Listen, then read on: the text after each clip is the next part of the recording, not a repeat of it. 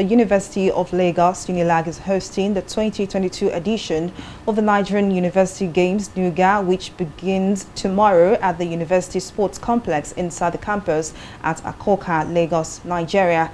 Over 75 public and private universities will compete for medals in 16 sports, while boxing, which is making a debut at the Games, will be a demonstration event.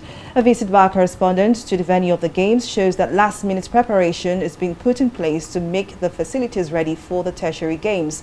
In a chat with the Executive Secretary of the local organizing committee, he assured that the University of Lagos will host a historic event. I want to assure you that what you are going to see tomorrow will be one of the best that has never happened in the history of Nigeria.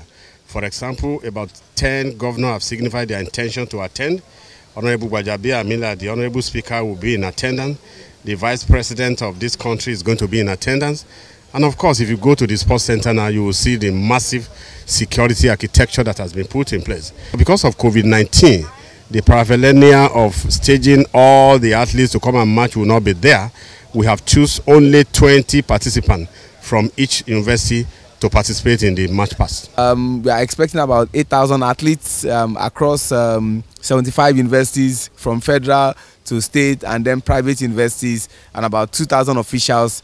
It promises to be very interesting. We are expecting to see 17 different sports and then one demonstration sport, because NUGA decided to incorporate boxing, but that will be a demonstration sport. And all through the competition, they've called it a city games. A city games in the sense that everything will not be domiciled in University of Lagos. They are going to spread it across. You have places like Roe Park, you have places like the Balogun Stadium, CMS Grammar School, Yaba Tech. All of them will be incorporated in spreading the game.